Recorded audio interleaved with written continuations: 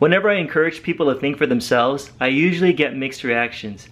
Some people thank me for helping them finally see the religious abuse they're in, while a bunch of other people get crazy pissed off at me for challenging religious authority.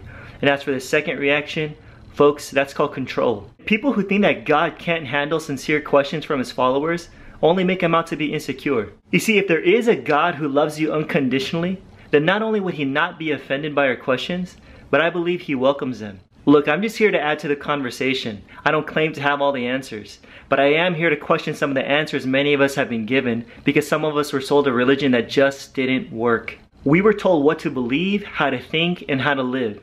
And it's about time we finally become honest with ourselves. Because once we stop lying to ourselves and others of what we supposedly believe, that's when true seeking begins. It becomes a path of total honesty where we say, I'm going to follow the truth wherever it leads me, no matter what the cost. So don't feel guilty for asking the hard questions. They could save your life.